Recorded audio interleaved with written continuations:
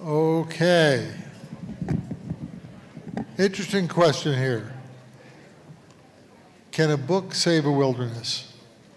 It's a perfect topic for the people we're about to bring up here to talk about it. Rick Bass is going to start. You already heard from him. He's going to talk about the topic of art and activism. And that's to be followed with a roundtable discussion with Rick, Terry Tempest Williams, Doug Peacock, and if you weren't here yesterday, a new face, Shane Doyle. Yeah, if you were here yesterday, that's what you feel like yelling out. Shane is superb. He's an enrolled member of the Crow Tribe, a native musician, an environmental advocate who works as a collaborative liaison between groups like Montana Wilderness Association or Montana Wild, the U.S. Forest Service, and the Crow Nation. Rob Cheney, who is the managing director of the Missoulian, is going to moderate this discussion. So we'll start with Rick Bass coming out, and we'll move this thing out of the way so these folks can have a good conversation and you can see them. It's all yours.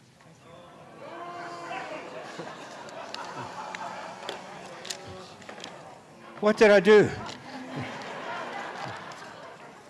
Thank you, Tracy, for what you've done for Montana and what you're doing for the United States and beyond. Just no end to the magic you can bring. Every time I drive along the Clark Fork and the Blackfoot, it's like that river used not to be there, and it's what's best about our species. I'm thinking it's kind of a clumsy compliment. Yeah, Tracy, you're a testament to your species. But you know what I mean. It's like Noah's Ark up here, biblical, a refuge. Nothing's gone extinct, despite the previous administration's attempts otherwise. So there are more connections up here. We don't understand them, but we feel comforted in their midst. Even in a time of war, we feel safe. I was afraid it wasn't going to go away. It was the year of the great dying, and we went into the forest as if summoned, listening. We'd received a letter from the government saying the old forest was going to be cut down to make it more resilient, to teach it manners. We wandered. We walked softly on emerald mosses. We didn't look up much. You can't see all that's above, only below. We lay down on the moss and slept. We dreamed. We woke. Heaven is beneath our feet as well as above. There no longer is any metaphor. For a week or so, all our roads are covered in gold. Our streets are lined with gold, here and now. We saw the light coming down as a miracle. The waves of light are no different than waves of music. In the old forest, time behaves differently. It seems to us to have stopped. What is rot but slow fire? The light started toward us long ago. Thank you. Thank you, God. The light started toward us long ago. It's only now finding us. In this old forest, you can hear the light. In olden times, when a person went mad, they'd be tied to a tree beside a rushing river and listen to it until they healed. The giants in here grow out of the hearts of fallen giants, which grew out of the hearts of the giants before them. This place is a carbon miracle. It holds the carbon in safekeeping through the centuries. What is old growth? This forest is so old it doesn't even show up on the Forest Service's charts. They can't see it. Their eyes are blinded. In my Father's mansion there are many rooms, says one prophet. I would not have made such a place without you in mind.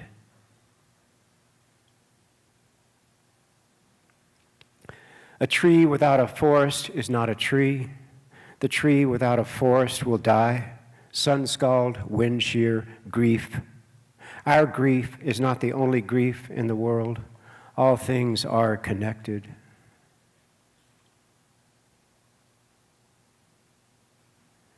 Water and light equals life.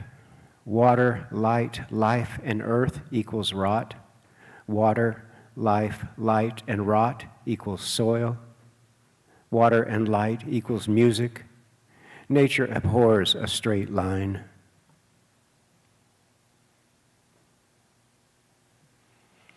There is always music in the soil.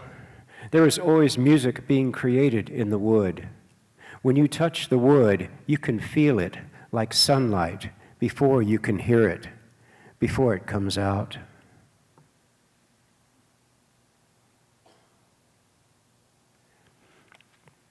We went into the ruination and salvaged one vertebrae of ancient spruce to make the perfect guitar. On it, our country's greatest musicians will play songs of resistance and hope. From it, the old forest will speak. The old forest will sing.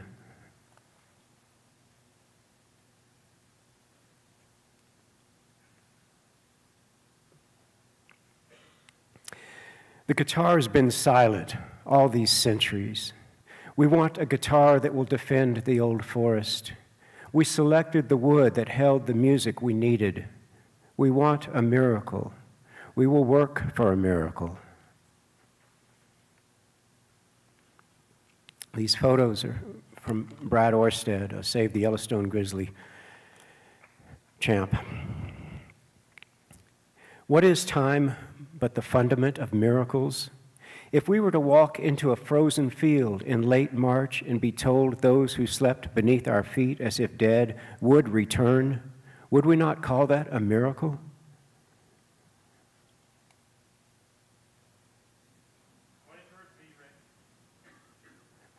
Thank you. Winters are still long in the yak. Winter to spring, breath to breath. If it happens fast, we call it a miracle. If it takes centuries, we don't see it. And here we are in the middle, unseeing and unhearing.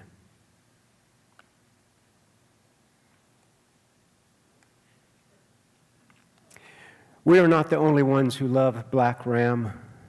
Are we the crop or the gardener? This is only our first day in the garden. Everything we see, touch, taste, smell, hear is a miracle. Here but for an eye blink.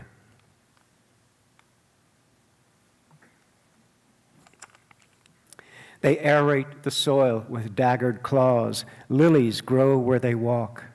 They roll boulders aside and life emerges. They lick the ants like sprinkles on ice cream. They scratch the soil and wildness rushes out, greeting the light with all of us in the middle. The yaks, frogs, and salamanders need black ram too. There are only 3 mother grizzlies with cubs left. There must be 2 of everything, one story reminds us. Our hearts remind us.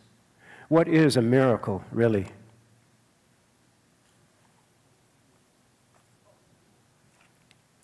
In the old forest, our relationship with time changes. The old forest tells us, slow down. We're all but a blink. We all sip from the headwaters in which sparkle flecks of gold, so that we are made of gold.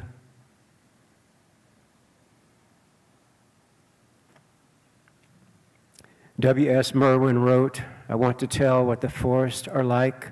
I will have to speak in a forgotten language. It was the year of the great dying. We went into the old forest to sleep and into the old forest to awaken. Listen, listen harder.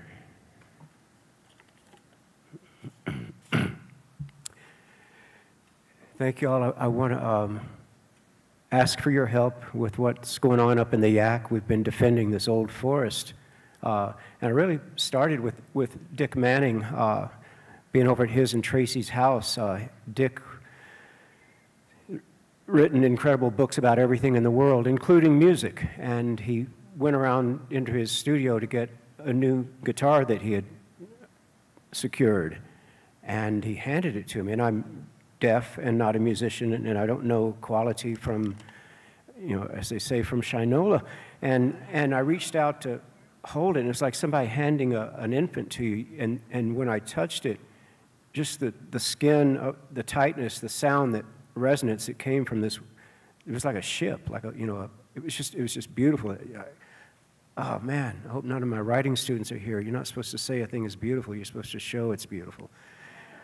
It had a black starburst pattern and gold maple tiger stripes, but the top was old spruce, very tight grain old spruce. It's made by Kevin Kopp, who used to work for Gibson, and now he started his own high-end guitar company. He's master luthier, and he likes the old spruce from Yak. When there's a you know, spruce will blow across a road or something, he'll go in and pull out a piece of that really tight grain, slow-growing, magical, oh, show don't tell.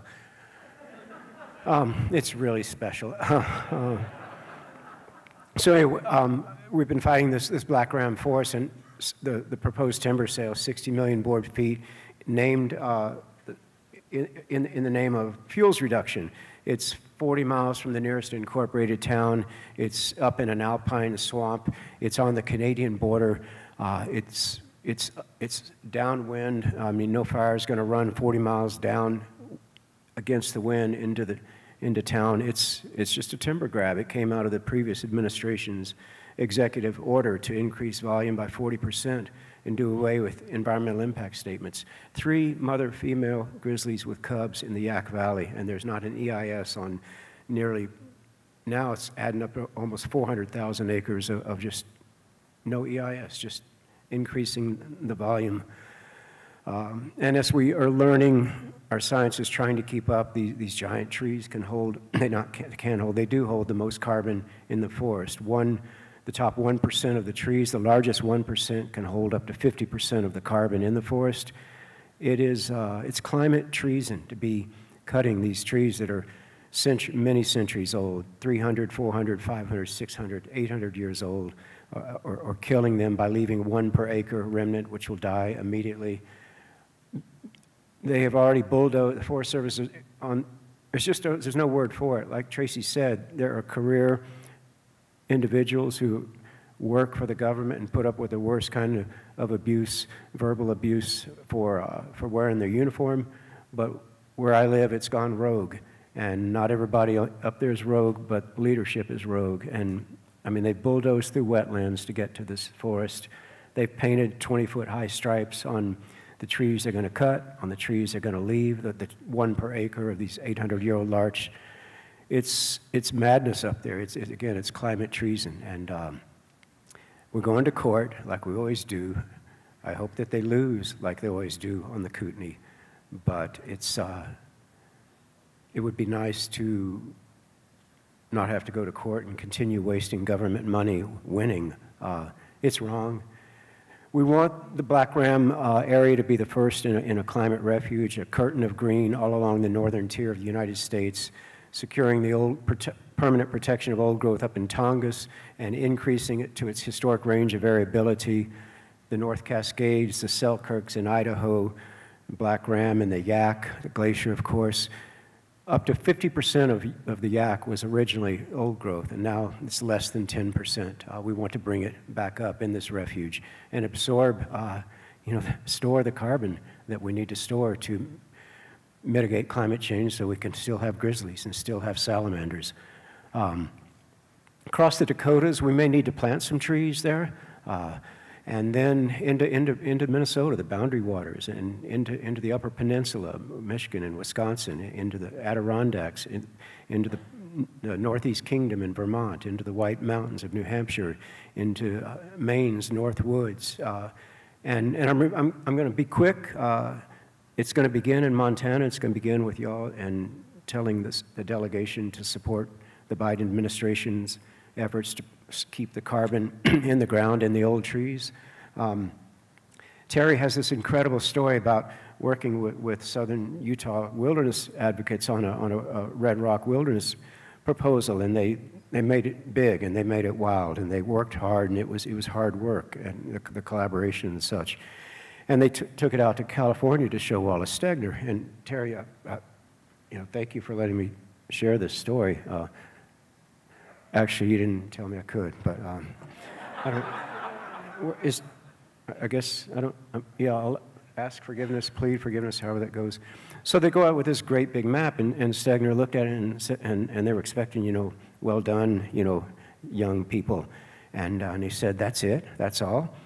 And so, I've moved past the wilderness defense model up in the Yak. I used to fight and scrap for 6,000 acres, and as I think everybody's alluding to here, all of a sudden it's too small because of the recreational footprint that is attracted to it. And so this will be 265,000 acre climate refuge, and I'm already hearing Stegner and Doug and Terry saying it's too small, but it is a start. And thank you all for making it happen.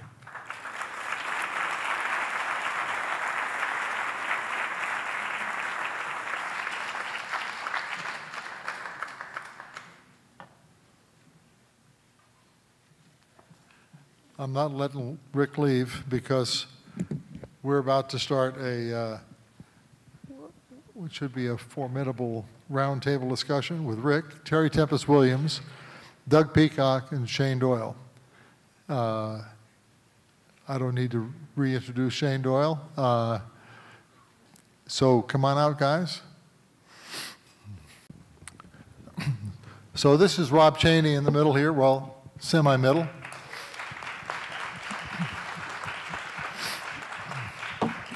He'll be moderating. He'll has a few words to kick it off with, and then let it rip. Oh, that's right. I was supposed to do that.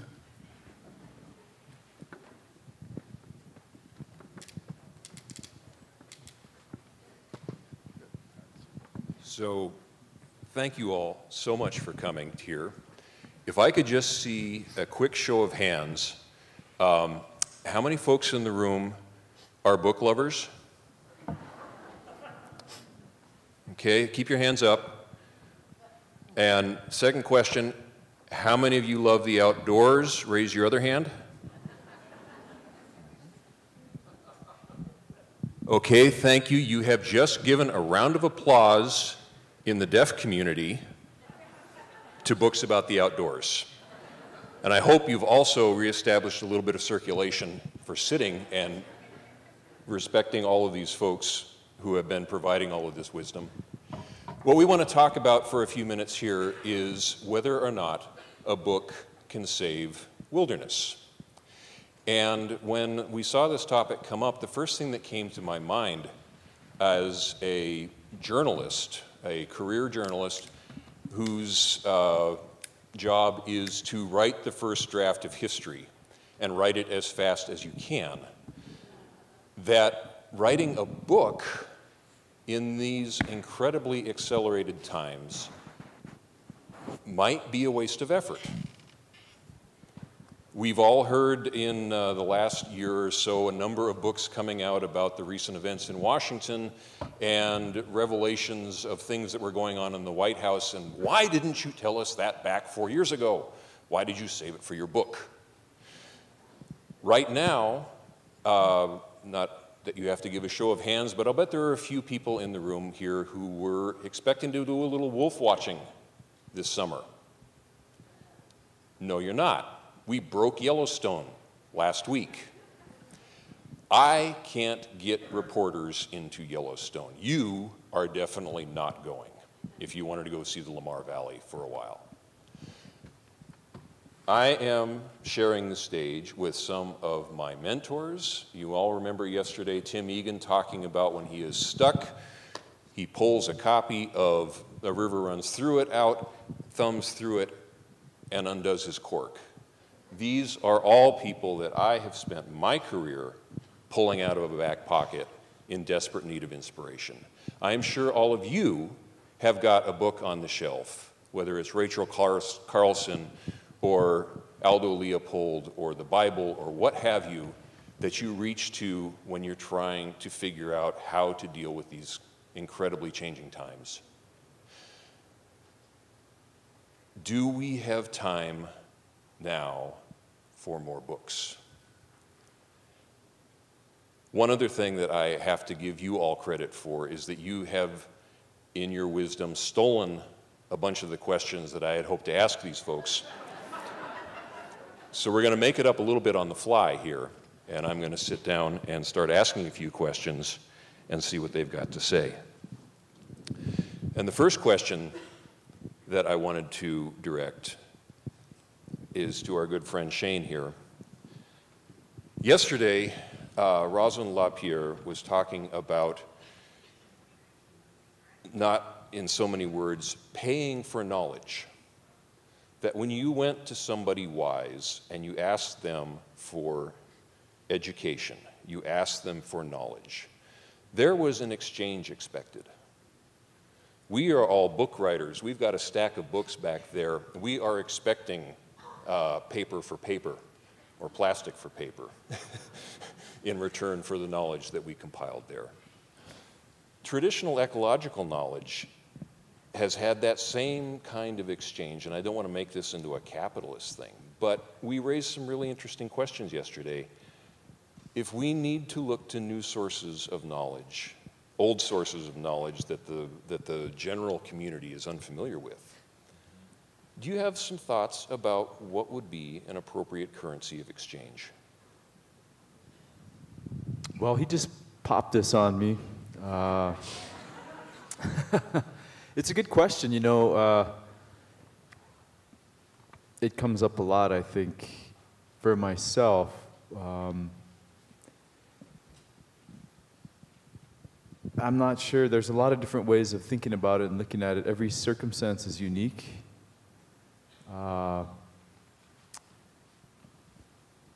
lot of the knowledge that Native people typically share is community owned. It's owned by the community. So I think there's an expectation that people who are able to benefit from the community knowledge will somehow contribute to the community. But Native people don't, you know, market the way Bitcoin is marketed in terms of the scale of going up and down. I don't know. It's a weird thing to think about. I think historically speaking, if you went to a medicine man or someone who you wanted to help you with, you know, you gave them traditional things that were not of much material value, honestly. You know, maybe some bare root or cedar, or maybe something else. You know, I can tell you today, Native artists who do beadwork expect prices for their beadwork and their art, just like Kevin Redstar as a painter expects to get painted. But those are unique individual expressions. So I don't know really honestly how to answer. I don't think it's a good comparison. It's apples to oranges. I think if there's a Native author out there like Deborah Magpie Erling or someone like that who's writing, you know, books, then they should get the same price that any other author is. You know, there's a lot of, you know, I was raised on the reservation as a, you know, member of the Crow Nation, but I'm also a member of the United States as well. And I was raised in the 20th century, not the 19th. I consumed most of the same stuff. I was telling someone the other day, you know, I watched so much TV, there was nothing about white people I didn't know by the time I was 10 years old. So it's hard for me to separate and, you know, divide out, this is the Native part here and this is the white part here. And I know it's convenient to speak about it that way, but honestly, that's not the reality of the situation that most of us live in. So, and I'm not 100% pure anything, except for maybe, you know, Montanan, whatever that is. So, how about that for an answer? Put that in your book. Rick, just to argue against my own case of how long it takes to write a book that may change the world. A few years ago, we had an episode that was known as the Megaloads, where we were considering bringing gigantic pieces of equipment up the Columbia River to Lewistown, Idaho, and then trucking them over the mountains and right through the middle of Missoula over the Continental Divide and to the tar sands of Alberta.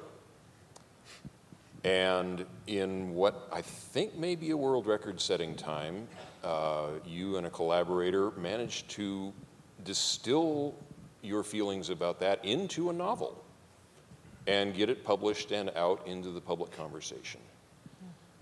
Considering what you've done with your other books, how long it's taken to gestate them and make them into the things that you wanted, was that something that you would try again or that you learned a lesson from?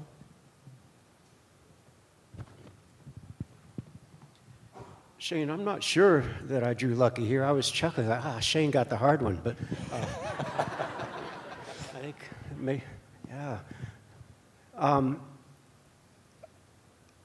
I would do it again if I thought it'd be effective. You know, and I think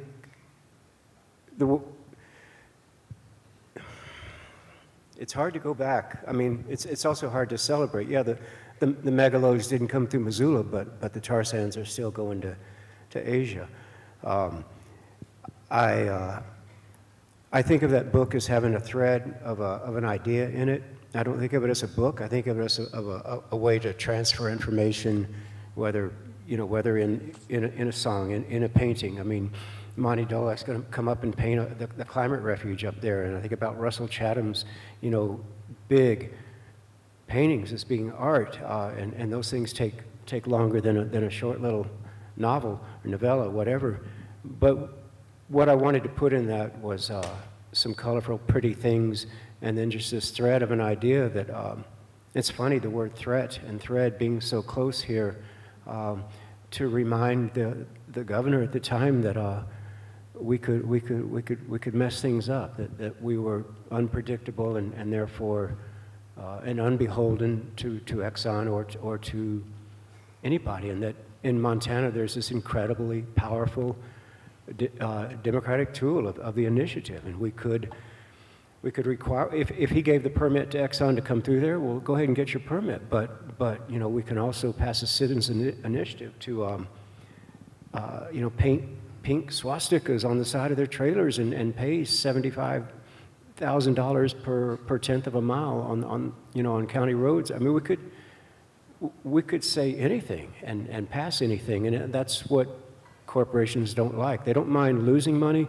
but they don't like, what they hate is uncertainty. And they weren't really sure if Montana would pass an initiative or not, and that just getting that idea in there. So I just put it in the novella, like a Trojan horse, So it's kind of a weird answer to no disrespect, but yeah, the question. Yeah, I would do it again. Do you, just to follow up, when you think about how much craft you put into your words, you do. No? No, I'm not disagreeing. Like, Can you work at the tempo that you think you need to now to save the Black Ram, when I can't even break a reporter loose to get up there because I'm so overwhelmed? No, I mean, I can't. And it comes back to storytelling. I mean, I try and write craft, beauty, because it's what I love. It's what birds sing, writers write, yeah.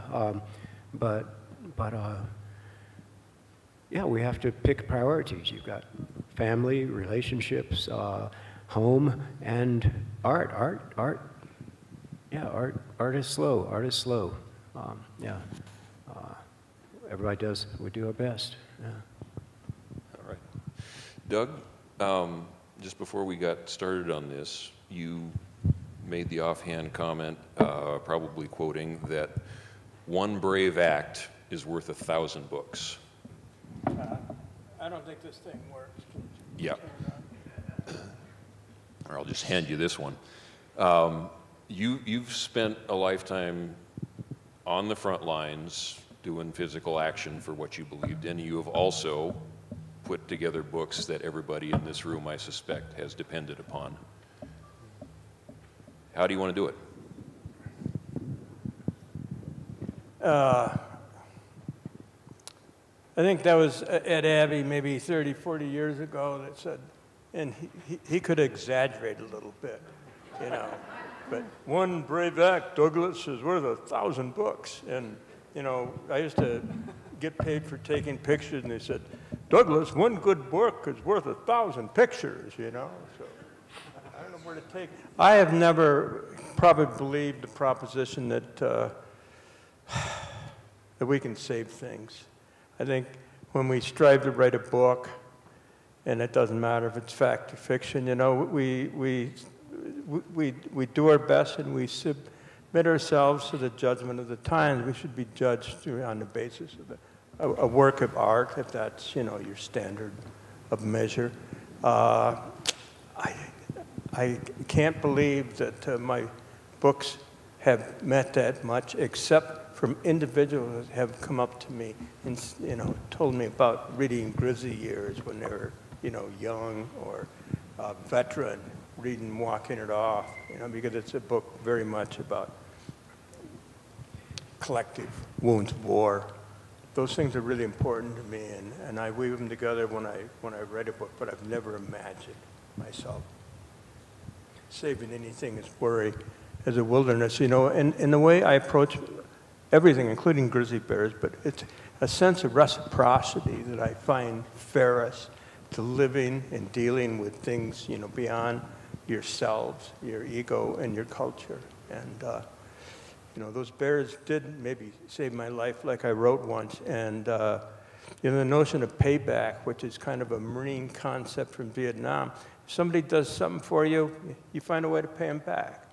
And, you know, I've been doing that the last 4 or 5 decades. All right. Terry? I'm sorry, can Go I ahead. say something really quick? Yeah, rethinking about books. I mean, you've got so many ideas in that book that has changed the West and the state of Montana. Back before your book, people didn't think grizzlies were social. They just thought they were rogue loners, and they didn't. You brought the idea of wild country being healing back into a new generation, a new culture. It's such literature of the resistance. That book is, I assign it to every student I ever teach. I didn't know that. I just promised this man that gave me a ride to the drugstore. He turns out he's a vet. And I owe him one of your books, and he was really excited. So they're like passing letters. Terry, you write so evocatively about spiritual experiences. And one of the things that I have been struggling with in the whole public land sacred spaces debate is the demographic trend that we're seeing around the planet of urbanization, where right now, something like 80% of the world's humanity is on a sidewalk, is in an urban core, and not in the places that we've been talking about. You are spending time between your wide open spaces and Harvard Yard, just down the road from Thoreau's Walden Pond, which is surrounded by houses. It is not exactly a place of isolation. How would you propose a sacrament or some other way of helping these urbanized people who do not have the ability to come out and experience an open, sacred public space to get some level of the appreciation that you think that they are trying to provide? Well, I can tell you I'm learning a lot from having lived in the East for the last 5 years. So I'm not sure I have, to me it's not about sacrament, it's about translation on both sides, because there are beautiful places back east. I mean, I've fallen in love with trees. I didn't know trees that were that tall, you know, or to live in a deciduous landscape.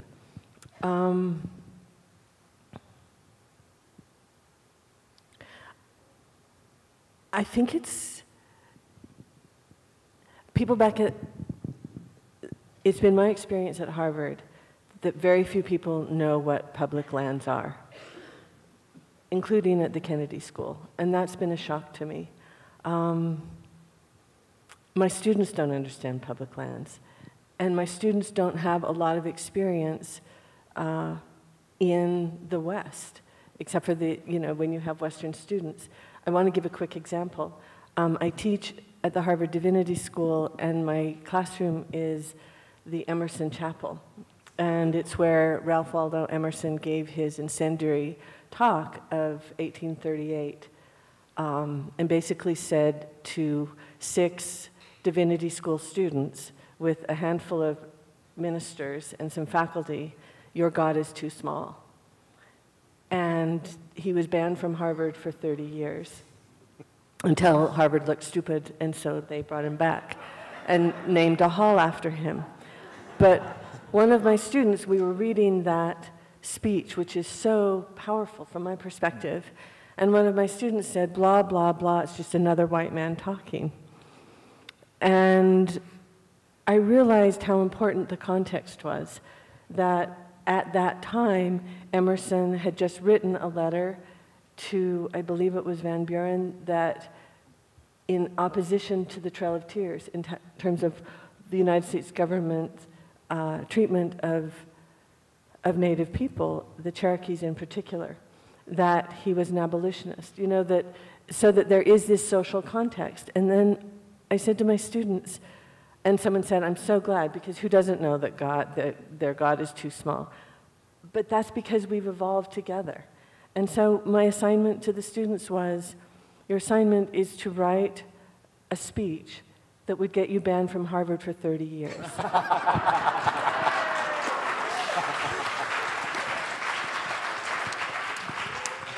And things shifted. And we ended up going to Walden, and you know, I think it's expanding our experiences. My life has been expanded because of a place that accepted me, because my own alma mater did not. So I'm grateful to have a place. And I can't be critical as much as appreciative, and that I'm learning a great deal about the other part of the country that I've been critical of, and that includes urban landscapes that are also wild. I've been living among turkeys. There are a lot of turkeys running around Harvard Yard, and I'm talking about the feathered ones. It's a surprising number, and they're aggressive. Shane, you have spent an awful lot of time helping Montana build the Indian Education for All, which I haven't been able to check recently, but I know when that whole thing, after the court decision kind of triggered it and forced a realignment of Montana's education system, was unique in the nation.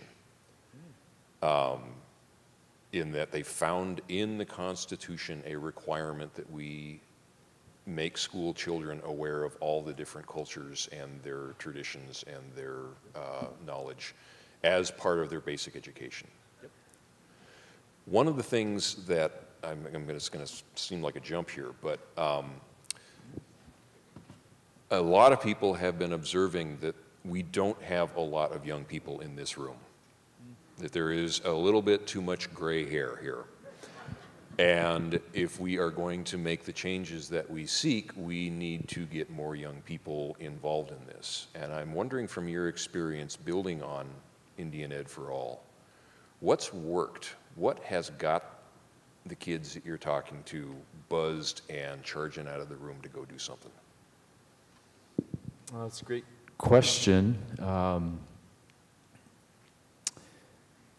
You know, I don't think I can really answer that in a way that's sufficient. You know, I've been out of the classroom, out of the public school classroom since 2002. And Indian Ed for All wasn't really funded until 2005. And so the curriculum that I've designed, I haven't had a chance to really implement with kids to see how it all plays out. But one thing I could tell you is working on professional development with teachers has been going to reservations, staying in teepees, and breaking down, you know, stereotypes and other things there. And I think that that has empowered teachers to want to expand their students' understanding and knowledge of their neighbors. Here in the state, you know, we can be very geographically isolated and culturally isolated from one another, Indian reservations to border towns. And, you know, this last piece I wrote in the Mountain Outlaw about Native traditions in Yellowstone, Apsalagat traditions, you know, kids love those stories, and adults do as well. I think, you know, learning the stories is a key. It can save and does salvage a sense of place that we can build on as communities, as classrooms, teachers, and students together to transform our understanding of what these public lands are, where they come from, why they're important, how they're ancient. And I think that, you know, only good things can come from that. You know, just reflecting back on your earlier question about, you know, who do we pay for these things? You know, this whole stuff that I wrote for Mountain Outlaw, the place names, and most of the materials were collected by Timothy McCleary, who's a non-Indian anthropologist at the Little Bighorn College. In his interviews with Native people over years, was able to compile them and, you know, identified all of his sources and, you know, gave them all traditional gifts. And then once that knowledge was out there, it's out there. You know, there's no reason why we can't take it and use it to make ourselves better. And I think that's the spirit of generosity, that's the spirit of the land that we really need to embrace, that brings us full circle. You know, getting young people to think about these things, talk about these things, it comes back to story, as Terry said earlier, and how stories save our lives. They really do. And, you know, telling the story of our own lives to ourselves is part of that saving. And we cannot do that without bringing the land that we walk on and sleep on and cry on and laugh on and love on. Because this is a whole piece of the world that is not going to be there. So I want to, you know, to sum up, I guess, sharing experiences with students and teachers on the landscape and informing them with stories, giving them a chance to use their imagination and form community bonds, I think is what the key is. Thank you. Doug, you, in Was It Worth It, pulled a real treasure sack out of your old pile of notes. And a lot of it took place outside of the United States.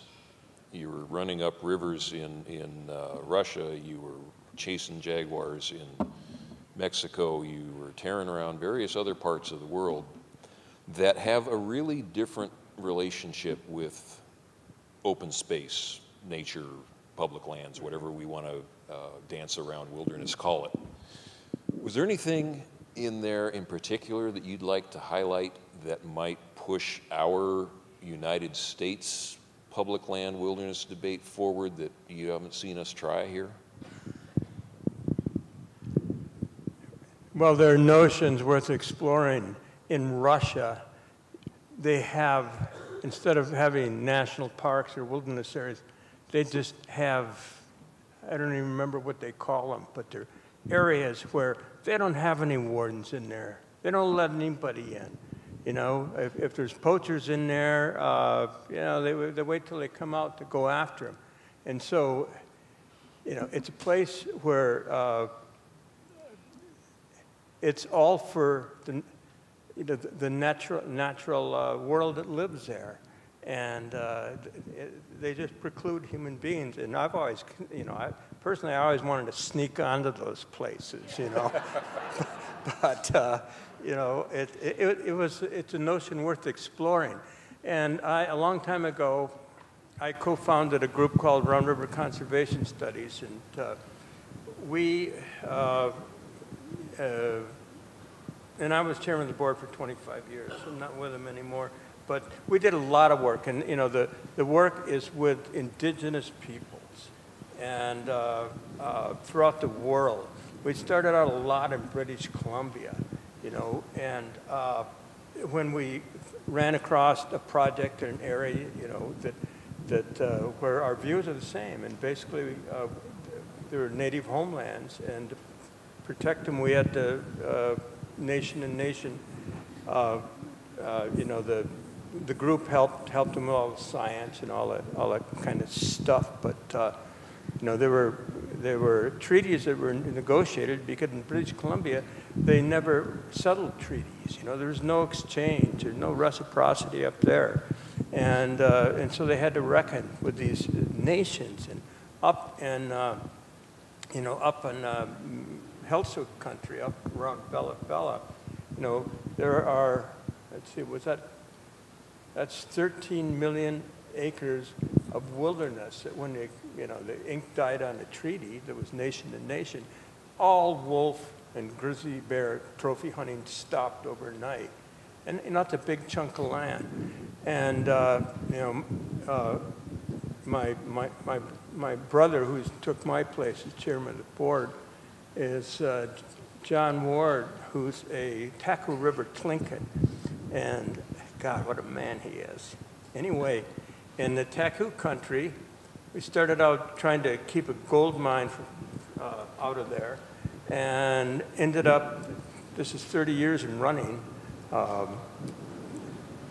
that is 10 more million acres of wilderness, and that's exactly what the Taku wanted. And it's a place, there's no roads in it, there's nothing, and you know, but there'll be no more mining, there'll be no logging, and we agreed on that. And those guys keep their own score, but you know, Round River, working with indigenous peoples, and this includes the north slope of the Yukon, big areas, you know, millions of acres, you know, 35 to 40 million acres of wilderness, or, you know, at least protected homeland that has the same status as we would call wilderness. And I consider, you know, that just a crowning effect. When you look at the world and you believe, in this case it was big wilderness, you look at the world and you see a blank spot on the map, well, you know, you might as well assume native people live there, because they indeed do. And that was the notion behind all that, and it was unusually successful. Terry, you mentioned the Kennedy School at Harvard. For folks who don't know, Harvard College is it 10,000 undergrads? And then there's like 20 or 30,000 masters and professional, and then all kinds of other people, and they're all over in the Kennedy School, learning to rule the world. And they spend an awful lot of time learning negotiation. One of the things that a lot of folks are talking about here today is the Blackfoot Clearwater Stewardship Act, and I've been trying to cover that as a journalist. And the biggest obstacle that I'm seeing in that is not between Republicans and Democrats, it is between wilderness supporters who are willing to either be transactional and say, I will give up something in return for something else, and others who are saying, no, I will stick for purity or nothing. And I don't mean this to be overly melodramatic, but that seemed to boil down to me as, how do you deal with the devil? How do you make an agreement with somebody who you cannot morally or by your value principles find any common ground, and yet you still must make a deal because the time's running out? We see it in the Kennedy School all the time, and I hate the process, and I never found a good, comfortable place there. And I don't know from your side in the Divinity School if you had any better success. It's so funny, if you go to the Divinity School, everyone whispers. You know, it's really quiet, and everyone's sort of wounded, you know, and searching for something. You go to the Kennedy School, it's, oh, and everyone's an introvert. It says, excuse me, you know. You go to the Kennedy School, and it's all extroverts, and they have all the answers, and they're trying to convince you of something. So it's a very different mindset. The story I will tell quickly is, I was thinking about that very thing, and I hope I'm not, I guess once a Mormon, you're always Mormon, but I happen to like the devil. I think it's a very provocative archetype. And devil spelled backwards is lives, so I don't view that as negative. But Jason Chevitz was a person that, let me just say, it made me less calm in the world. And he was at the Kennedy School the same time I was. So I thought, wouldn't it be interesting to have a conversation together, you know, as a co-sponsor, Divinity School, Kennedy School. And he wouldn't do it. And so I finally said, how about just lunch? And he said, you know, I'm really busy, but I could meet you at the vending machine. That's where the devil lives. And so I thought, I said, sure, what vending machine would you like? And we met in the basement of the Kennedy School at this very dark vending machine. And we had a great conversation. It turns out he loves Thoreau. As it always happens in Utah, he's best friends with my cousin's husband, who was a kicker for the Bengals, you know, and we talked about football, which I really knew very little about. But, you know, I think once you have a conversation with someone, whether it's at a vending machine or, you know, in the post office, you can't hate them. You can be amused by them. They can, you know, frustrate you, but somehow you see each other for where you are, and you find that point and you move on. Doug and I were just talking this morning, and Andrea, about, you know, you can't, it's hard to keep hate going. It takes a lot of energy. My nieces and I did an experiment, and I'll end here. We went out in the backyard and saw how much energy it took to say yay and how much it took to say boo. It was a long story of why we got to that point. But the energy it took to boo, really a passionate boo, took a lot more energy. And so, maybe I'm old enough where, you know, life's beaten all of us down.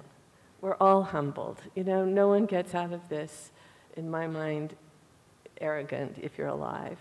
And why not just find out where our broken pieces are?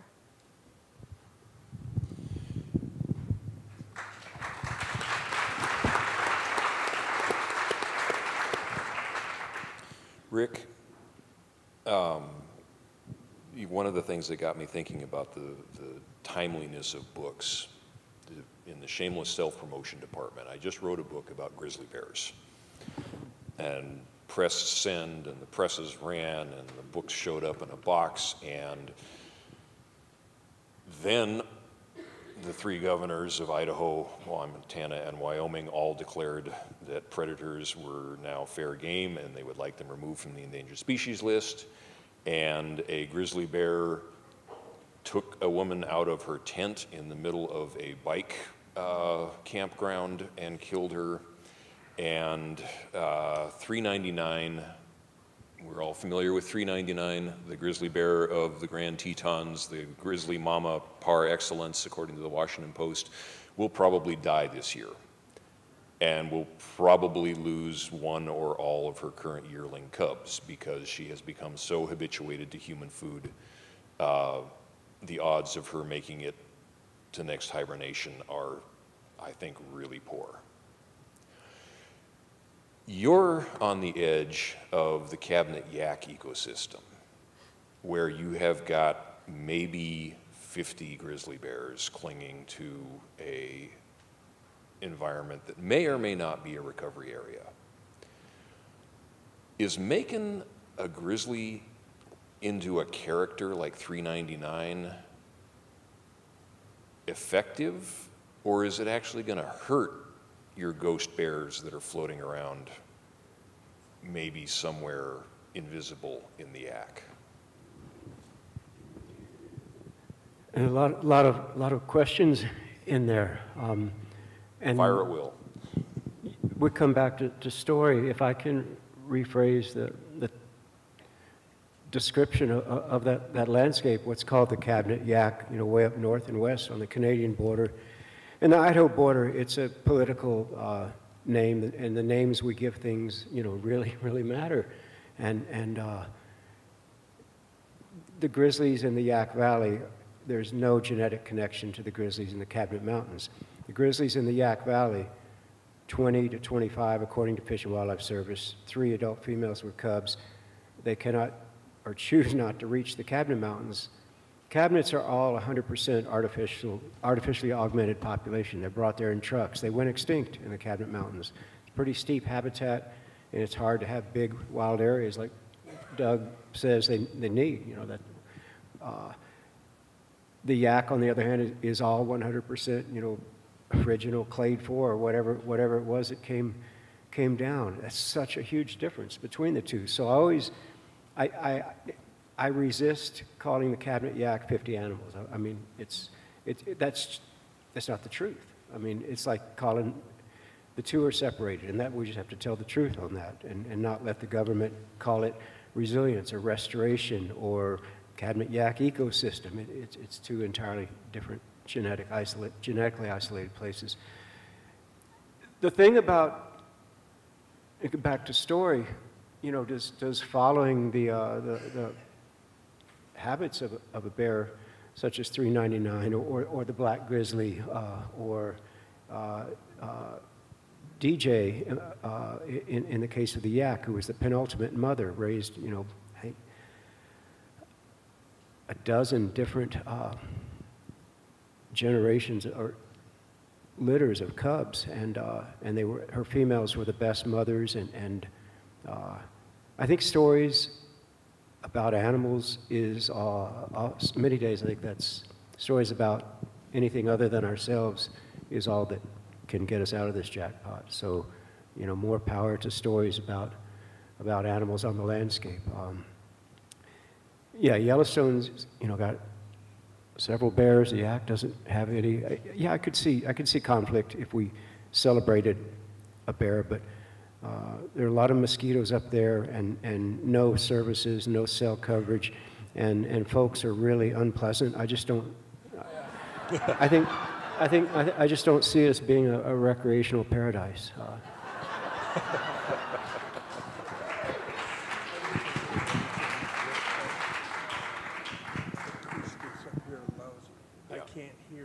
Just acoustics on stage. For everybody, can you take notes? Because we all can't hear each other, which is sometimes the real problem in negotiation.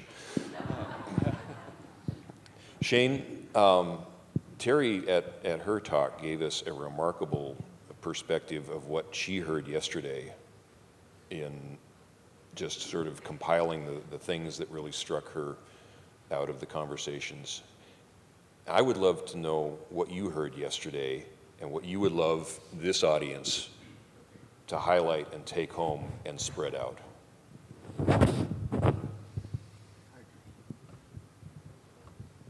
Does someone else want to take that? Actually, I'm going to throw that to the whole line here.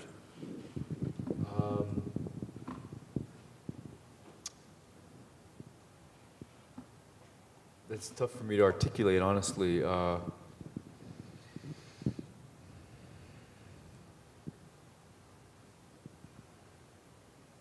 What's one thing that you're going to go home and tell everybody in the house, this is what happened, this is why this weekend was worth it?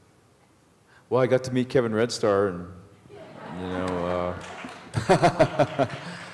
and Terry Tempest Williams. You know, I'm fans of all the people that came here and you know, are sharing their wise words. I think that what we all need to do is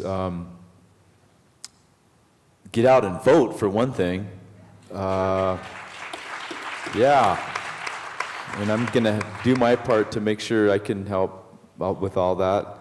You know, there's a sense of desperation, is what I guess I'm taking from all this. If I could just pinpoint one thing, you know, all of us here and the authors here understand that we have a lot to lose right now at this moment in time, and we're not going to do it. We're not going to win those things by fighting and ripping the guts and heart out of our opponents. We're only going to do that through, you know, leadership that emphasizes collaboration, trust, compassion, discipline, a respect for science and knowledge, community, and I think all those things that we can help promote within our families, within our friendships. You know, we start with small circles and we, you know, build on them, and I feel like this is a circle here. All of us that have experienced this the past few days have come in a circle, and there's a lot of love and respect here, and it's inspiring. Even in these desperate times, we have each other. And because of that, we're buoyed to continue the work, to continue telling the stories. You know, I've got stuff I'm writing right now. You know, this past piece that I wrote for Mountain Outlaw, millions of people will read that. There's really nothing else in the, about Native people in the park, honestly. I challenge any of you to find it. You know, there's the book that Larry Lohendorf and Nabokov wrote, but it's all, I mean, there's that, but I'm talking about something that people can put in their hands and pick up and read. I got paid $500 for that. Basically nothing. And that does not bother me in the slightest bit.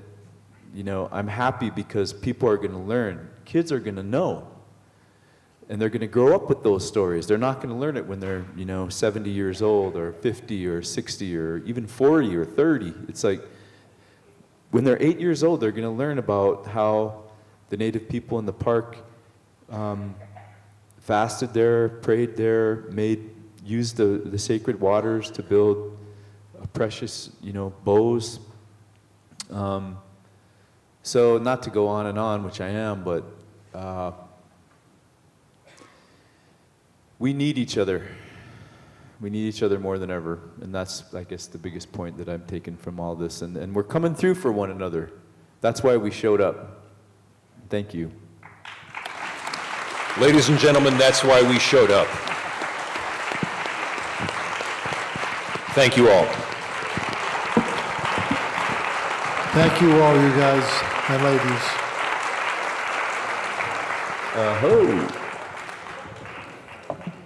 Thank you, Rob, and everyone.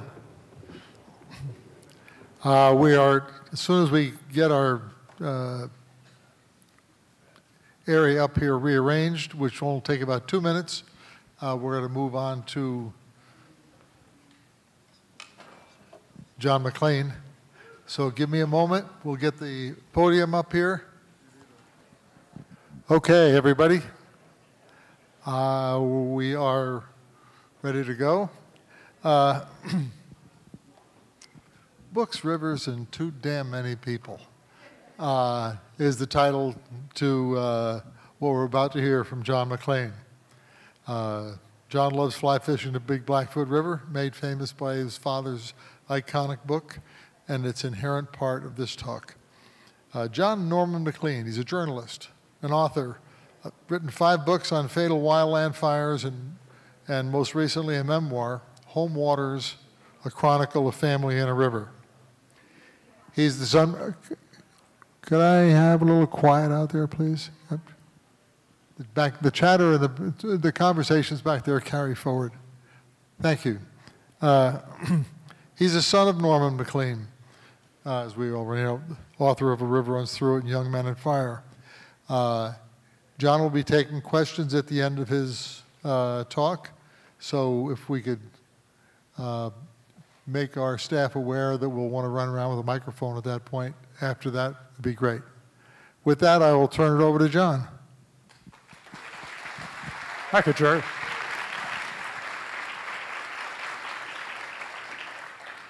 I assume that was for Jerry.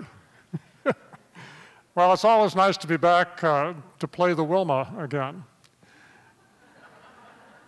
They've done a beautiful job of restoring this place. My dad used to come here when he could sneak away and get into vaudeville. Paul did the same thing. This was their home theater. The photograph that's behind me is of my home waters and his and a lot of people's.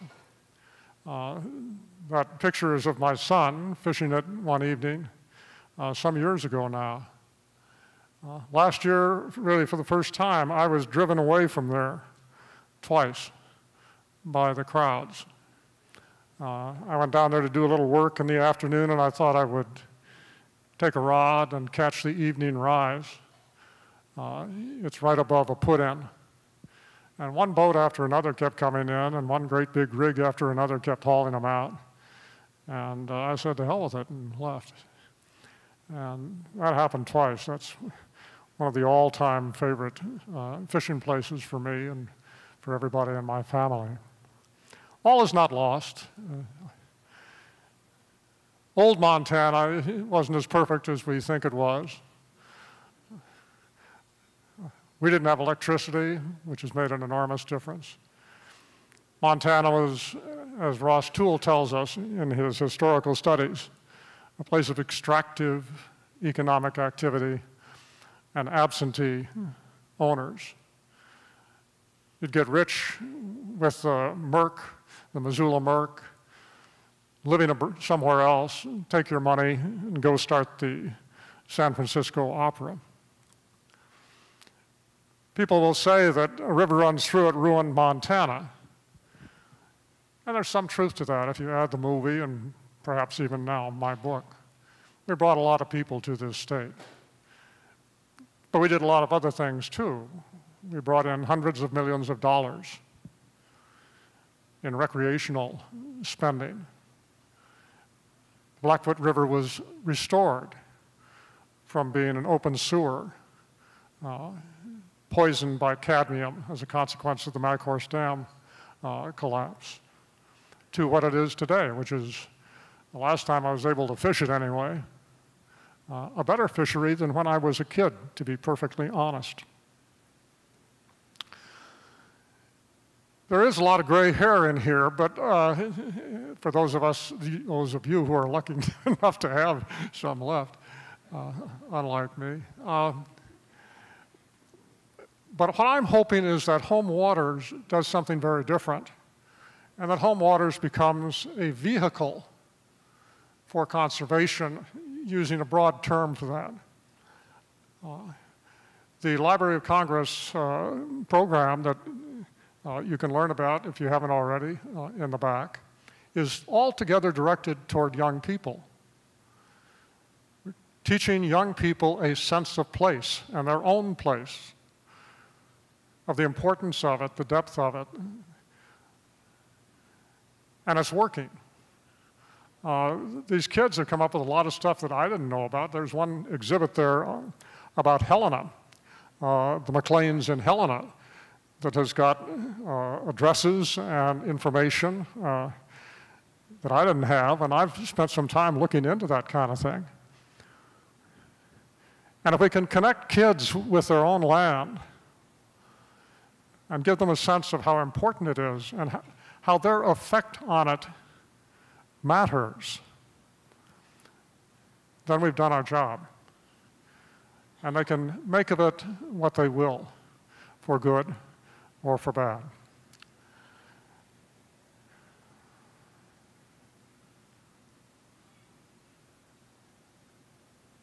Whoa. What made possible our life in Montana was our cabin at Seeley Lake. I had a very interesting interview the other day with a gal from who works sometimes for the Flathead Beacon, and she said, what does it mean to have a cabin in the woods? And it's a simple kind of sounding question, and those are often the very best questions. And I've been thinking about it ever since. And if we hadn't had a cabin in the woods, we would have lost our connection to Montana. And an awful lot of things would never have happened. Among them, River Runs Through It, and all the other books that have followed from it. The cabin, this is the centennial anniversary of the building of the cabin. We signed the lease with the Forest Service in 1921. My grandfather did in August of that year, and by the next year he was working on the cabin. Built it all by hand with his wife, Clara, and his two sons, Norman and Paul. The wood that was used for it was cut from right around the lot. In fact, it was cut so aggressively by so many people that the Forest Service sent out a notice and said, stop it. We've got another place over here on the other side of the lake where we have marked out a lodgepole forest. Please cut that and stop doing it right around your cabins. They lived a very simple life there. Presbyterian minister doesn't have a lot of money. And while they used bamboo rods, which we think of today as expensive articles, they were not in those days. They were about the only thing you had. That one on the right, your right, is a Monty. I rescued it from the cabin many years ago and didn't know what it was. There are no marks on it. It's just a three-piece bamboo rod. And finally, a guy identified it for me this past year, and it's basically the kind of rod you would get if you went into a hardware store, which is what they did. It's a Montague, and known as a Mountie. But the cabin made a whole alternative lifestyle possible for my father, for me, and for our family. We lived also at the University of Chicago neighborhood, Hyde Park, which is a congested urban neighborhood built around a university, a great university, kind of hyper-intellectual, very different from here. And if he hadn't been able to go back in the summer and spend a long time at Seeley Lake and not just a couple of weeks with relatives, things would have transpired very differently. And as of now, we're up to 5 generations and counting. One of my jobs is to try to get that cabin in good enough shape to pass on to the next generation so it doesn't drag them down. My dad had a real hard time with the cabin. It's an expensive operation to run that thing. It's difficult to do the work on it when you're there just briefly. Luckily, we had the Burns family to help out with that, and they cared for it then, just as one of my cousins, a Burns cousin, and her husband are doing an awful lot of work on the cabin now. But a lot of this is pretty fundamental.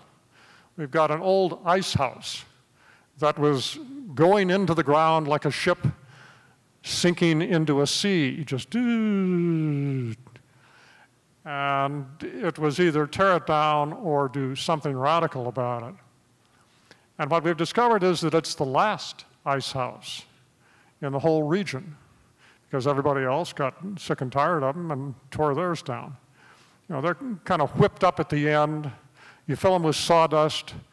We had a guy from Seeley Lake who would go out and saw great big chunks of ice out of Seeley Lake in the winter, bury them in the sawdust, and you would still get little wet spots by the end of August.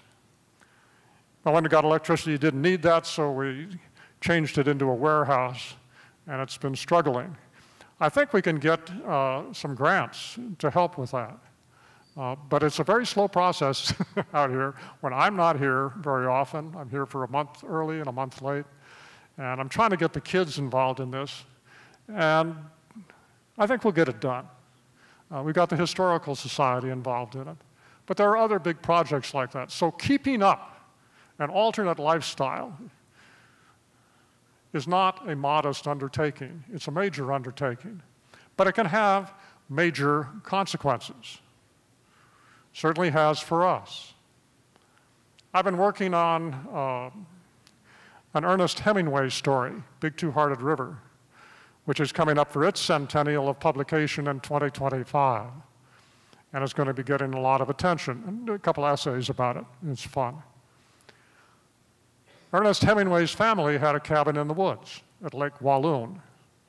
Their home was in Oak Park, not far from where we were, in Hyde Park, on the lakefront. Oak Park is a near western suburb of Chicago. And he thought about Oak Park roughly the way I thought about Hyde Park. He wanted to get away from it, and he did. And he wouldn't have written Big Two-Hearted River, which is one of the great fishing stories of all time. And more than that, it's also a big mystery story. He wouldn't have written that if he hadn't had a cabin in the woods like that. I said at the beginning, you know, some things about old Montana weren't so great, and some things about new Montana aren't so great, but there's still a lot of good in between. This morning I spent a half hour in the cabin, just about where you can see, watching a deer, just about like this one, having breakfast. And I was trying to figure out what the deer was eating and not eating. And I'm sure there are people here who could have answered that without doing it, but that was all that was going on. The boats hadn't started out yet. The jet skis weren't fired up yet. It was a beautiful morning, and it could have been 1922. So there's a lot left. We haven't wrecked it all yet.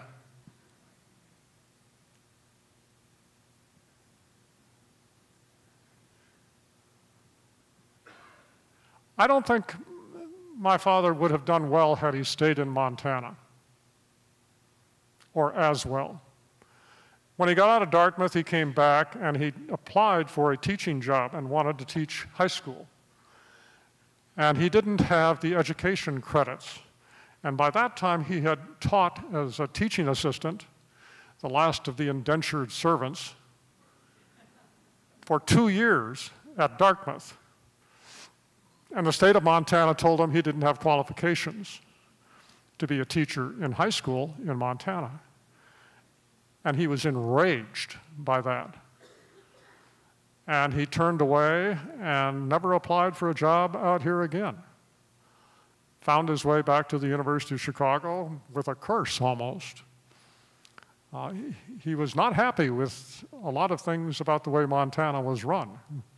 Politically, legislatively, and certainly not the way they ran their Board of Education. But frankly, every state does that. I mean, there are qualifications to teach high school. If you don't want to do it, don't take the courses and find something else to do in life. But that's the way he was.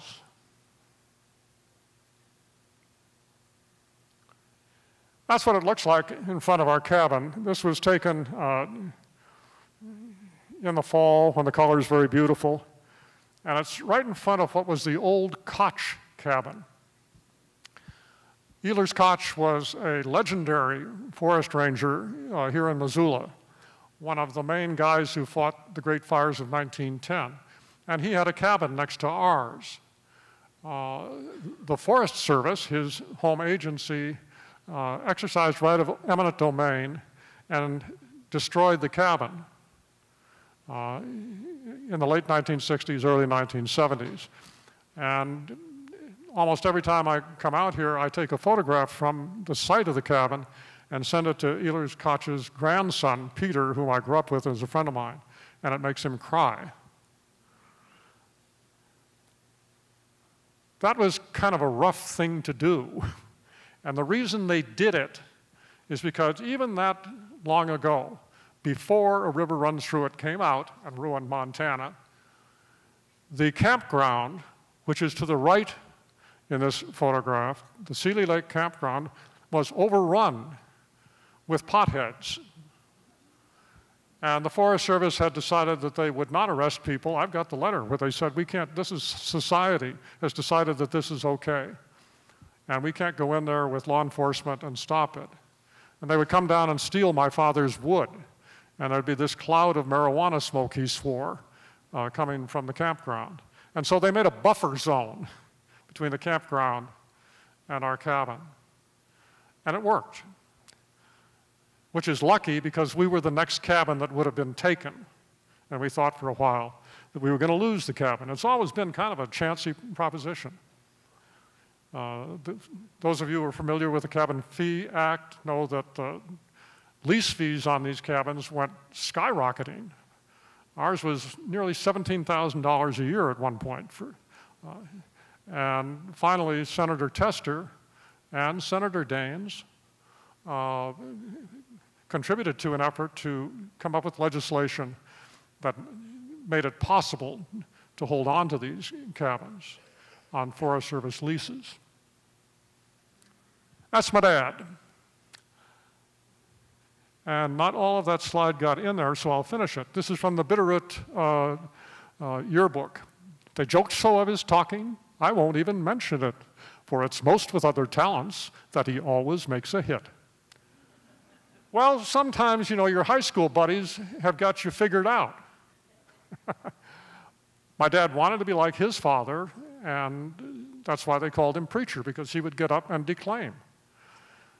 And that's what he wound up doing in class. He would get up and be his father and declaim. And it was very satisfying to him. He got out of Montana and went to Dartmouth. An uncle worked on the East Coast for universities as a vendor of one kind or another, knew a lot of people, and could have gotten him in basically wherever he wanted to go. He had very fine grades. He was almost straight A at Missoula County High School. And he went to Harvard and listened to the classes and decided that was really not for him, and he would prefer the Indian school, which Dartmouth claimed to be at the time and wasn't for a long time, but has since become. They now have a big Native American scholarship program that really works. They do a lot. They have regained the legacy. So he went to Dartmouth and had this schizophrenic relationship with it. He was very successful. He was the editor of the Jack-o'-lantern magazine, which meant that he was paid. And I went back and found out how much he was paid, and it was a lot more than the annual tuition. He was paying his own way. At the same time, he resented the East Coast, had a real sore back about that.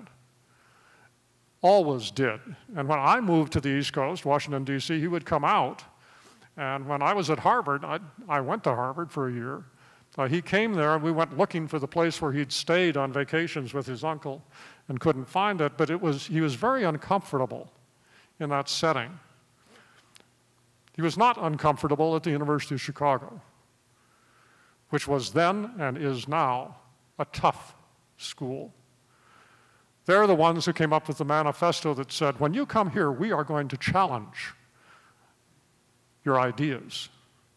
We're not going to be soft on you. We're going to kick you around, and you better learn to kick back.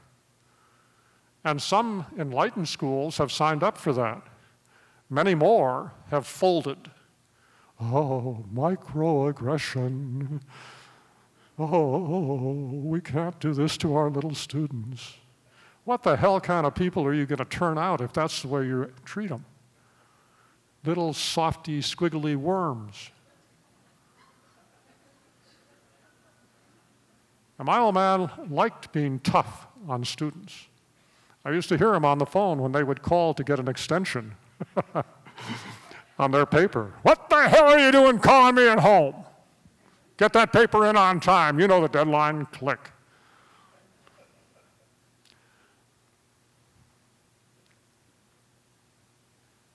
Picture on the left, I think, was taken after Paul's murder.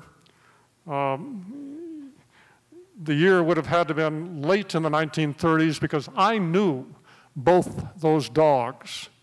That was our Irish setter on the left, Mugan, and the Reverend's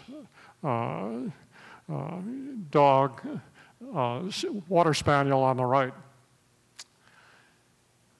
That would have been in Missoula. He's wearing a tie. He was teaching by then. The one on your right is a very interesting story.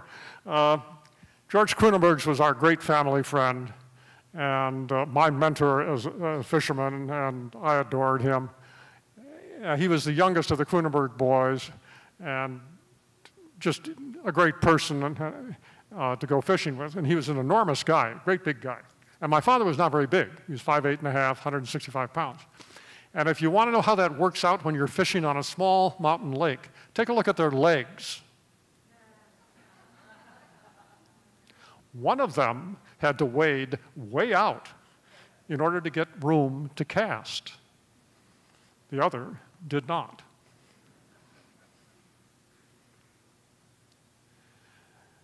Well, that's our river. Oh, God, it's beautiful. And it still is.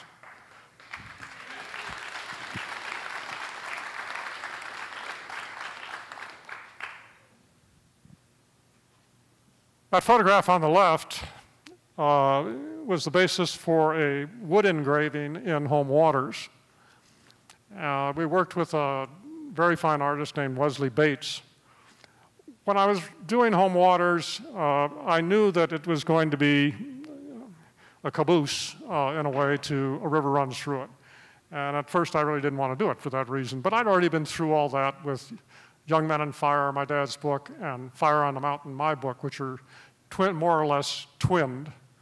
And I'd taken the kind of guff you take for doing that. And here we are 25 years later, and Fire on the Mountain is still regarded as a standard work within the fire world. It is used in training. It is respected. And I've written 5 books about wildland fire, which also fall into that category. So I've been through this, I've done it. Why not do this too? And one thing I did that was a conscious imitation of A River Runs Through It was the wood engravings.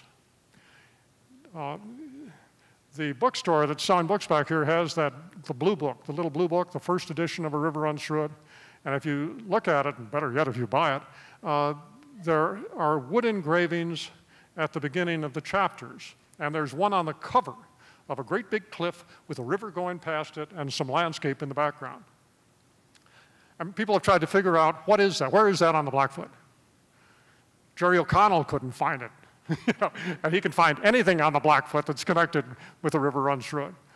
Well, where is it in Montana, or is it in Wyoming? Nobody knew. Before I ever got into Home Waters, a guy called me up and says, I'm doing an essay on the illustrations of A River Runs Through It, all of them, all the editions. I've been trying to get a hold of the guy who did those wood engravings for the first edition, and the University of Chicago Press, which publishes it, is not being any help. Can you help me? I said, well, let me see what I can do. So we found the guy. He's in his 80s, he's living in retirement in Hyde Park. And the first question is, what about the cover? And he said, oh, I made that up. Mystery solved, and that's fine. My dad had said that he had brought the illustrations back and that they were basically traced. He didn't say that, but that was the impression, for the woodcuts, wood engravings in there. And I asked Williams about that, and he said, no. He said he brought back a lot of illustrations, but every one of those is something that I did. They're original. So I said, well, I wanted, to my editor, I said, I want to do that for Home Waters. I want to do it differently. I want to have the wood engravings tied to the text. And this was the first one. And I said, well, on this one, I want 3 figures in it. And if you look at the first wood engraving in Home Waters, there are 3 figures. And in the foreground is a tall figure and a little boy figure. And in the middle ground is a medium-sized figure. No, it doesn't mean anything to anybody but me.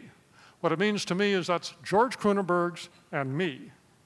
And my dad fishing downstream. And that's the way we fished a lot. My dad turned me over to George, teach him, while I go fish this hole down here. And it worked. Then the last wood engraving in Home Waters is a similar scene. It's a sweeping bend of the river, and there is 1 medium-sized figure in it. That's very purposeful. As you go through Home Waters, you go through 200 years. From 1806, when Meriwether Lewis and a small party went through the Blackfoot Valley, all the way through when the Macleans first came into Montana, all the way through to the present day and into the future. So when you get to the final illustration, it's just me. The other 2 have dropped out. I didn't think that was narcissistic. I thought it was kind of neat to do it that way. It may also have been narcissistic.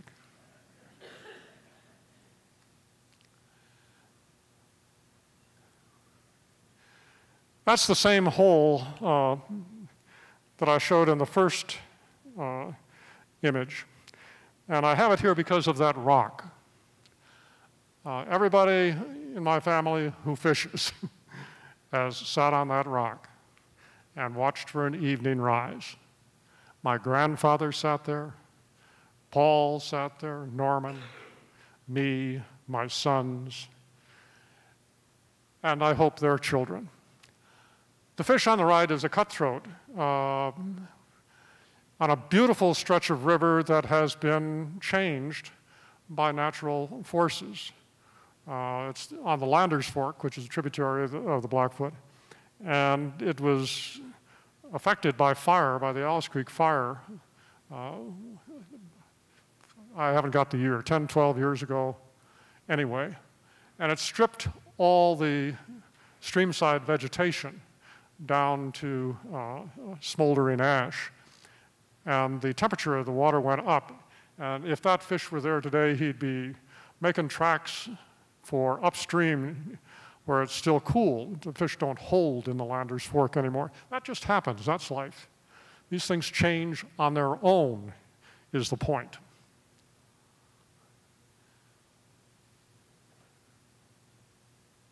That's the upper Blackfoot on the left near Lincoln in the Blackfoot Canyon. When Lewis and his party went through there, they did not go down in that bottomland, which is all willowy and marshy. They went up on the side hill.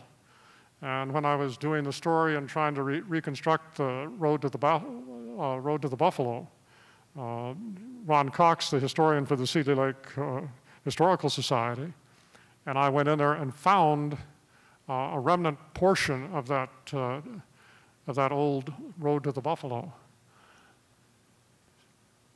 The one on the right is a Blackfoot rainbow, and a nice one.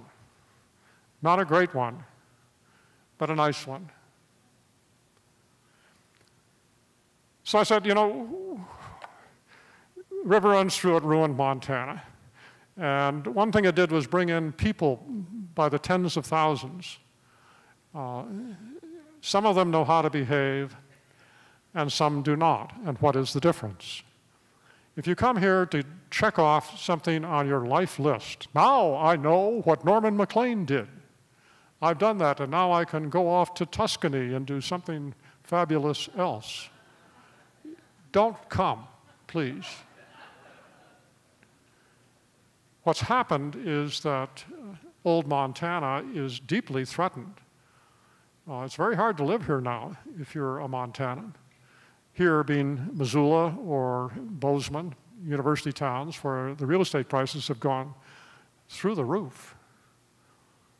I've had 2 friends tell me in the last couple of weeks that they have left Missoula or are leaving Missoula because they couldn't afford a house. and they both work. One of them, a nice girl, who is a fanatic about two-man saws, about, you know, the old misery whips. And she took a couple from my cabin and is fixing them up. She got herself a nice husband. They both work. Couldn't buy a house. She went back to the Upper Peninsula of Michigan. The other is a friend of mine who works for a conservation agency, has a very good job, and he can't afford to live here, and he's moving to Butte. So if that's your attitude, I'm going to come out there and I work IT and I have a big salary and I can work from home and not really be part of the community and go out and beat the fish to death in the afternoon and cash my check. That also is not the way to do this. The way to do this is to give back. Find some way, your way, not my way, your way, to give back to Montana. Because you're taking a lot.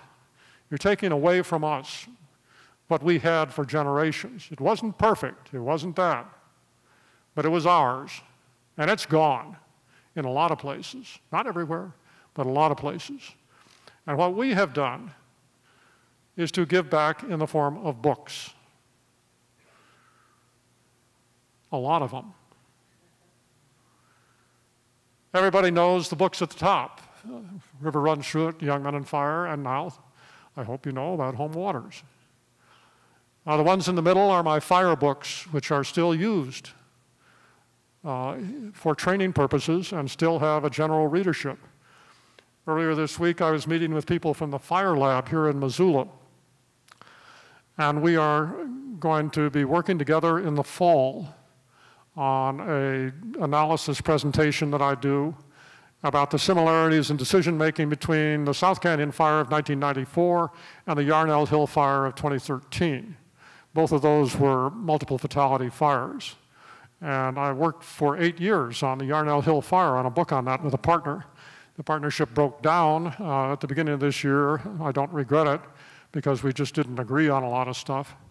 But I can do this without violating terms of the partnership. And it turns out that the Forest Service has come to some of the same conclusions I have about how to conduct a fire investigation. They called me up. They said, you know, we're doing this. We're changing the whole thing. Can we talk to you about how to conduct a fire investigation? You know, I go, oh, yes, me. I can do all this. I'm so great. And I talked to the guy, and he was very respectful on the phone. And I went through my shtick, and he just listened very quietly. And I made 2 points. One is, you've got to start going back to people after you have interviewed them and show them what you have got. If it's a transcript, or if it's a summary of a transcript, or if it's the beginning of your account of their account, whatever, you got to go back to them and say, does this match what you told us? Does this work for you? And the second thing you've got to do is come up with plan B. Because in decision-making on fatal fires, I found again and again, and on the 2 that I mentioned, South Canyon and Yarnell Hill, that a supervisor comes up with a plan to fight the fire. And the only alternative that the crew has is either to rebel, and these are militaristic organizations, you don't do that lightly, you don't just say no lightly, is either to rebel or to go along with the supervisor. They've got to have something. I don't know what it is. I don't know how to write it. But something where they can say, well, we listened to your plan and we think it sucks, and sorry, we didn't mean that. We listened to your plan and we respect it, and here's our alternative, which has just as much moral weight as yours does, because it's in the little yellow book, the handbook on how to fight a fire. And our plan involves fighting the fire, but just maybe waiting a while before we do that. If you tell a firefighter, I have a plan to fight the fire, what have you got? And he says, I don't have a plan to fight the fire. You're going to do what you said. That's what they do. They fight fire. They are aggressive, tough people, girls and boys. So I got through with this speech. He said, oh yeah, we're doing both those things. Oh, wonderful. So he and the people from the fire lab came out to the cabin, and it's a process that's ongoing. They're just getting started on it, and it's so good that it's almost scary. I mean, they're really doing things that are going to save people's lives. None of us are so naive to think that you're going to eliminate fire deaths in wildfire. Fire is really dangerous stuff. These people are aggressive. Fighting it is a dangerous job. People will die. But you can cut the number, and you can extend the time between these great catastrophic events when a dozen or more people are killed. And it's already happened some. It can happen more. So I'm working with them on that. That's a give back. That's a give back to Montana and the West. I mean, I live in Washington, D.C. I don't winter over here, but I don't check this place off on a life list. This is my life. And it certainly is true of my dad. I mean, his 2 books are about Montana.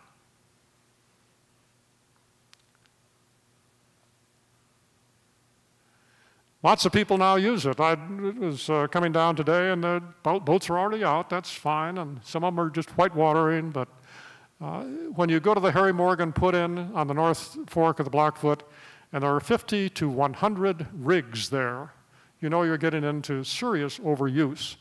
And it isn't just degrading the resource, it is destroying the experience.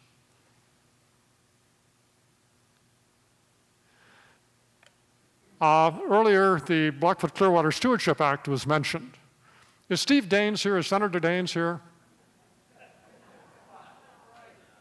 You never know. And it was suggested that the problem is that it's tough to make legislation. It's tough to make compromises, and that's certainly true. The problem with the Blackfoot Clearwater Stewardship Act is Steve Daines. He has played, yes, he has played dog in the manger on this for years. And he's doing it now. Those of us who support this semi-professionally or professionally are prepared to make him a hero. Late conversions are accepted. But there was supposed to be a markup this month for the first time in the relevant Senate committee, and he asked for a delay for a month and didn't explain himself. I listened to discussion about the bill in November in that committee, because you can get these things online now, the whole thing, all of it. And he introduced the bill and talked about it, da-da-da-da. And when he got done with it, one of his fellow senators said very respectfully, he said, Senator Daines, I can't figure out, are you for this bill or are you against it? The latest polling by the University of Montana, which has polled this thing for a long time, every 2 years, and always scores in the mid-70s, positive. 85% of Montanans, for God's sake, support the Blackfoot Clearwater Stewardship Act. You can't get 85% of Montanans to agree on North. The one time he came up with something specific long ago, it was to take the 300,000 acres that are in wilderness study and take it out of wilderness study. And that was polled and flunked. So when he talks about it, he says, well, you know, I'm going to trade off. I'm going to study this and see what I can, you know. It's a handful of mush. I think if you still get it on YouTube, I suggest you listen to it if you can stand listening to a handful of mush. I mean, there's nothing there. So he's not being a politician. Politicians make sausage, and it ain't pretty, but they do it. That's what they're elected to do. And he's not being a Montanan because he is denying a sustained overmajority of you people in Montana who want this. If you have $1 billion a year recreational industry, which you have here, you ought to do something to try to help it. And I don't mean paving 17 miles of the Johnsrud dirt road to make it easier for big rigs to get in there, and so people can have a more comfortable ride as they go in to hammer the river. Or saying, well, 50 to 100 rigs that the Harry Morgan put in, we better build a bigger parking lot, which is what they said. Or, well, we better have some more primitive campsites on the Blackfoot. Let's find more ways to wreck it. What you need, folks, is a permit system.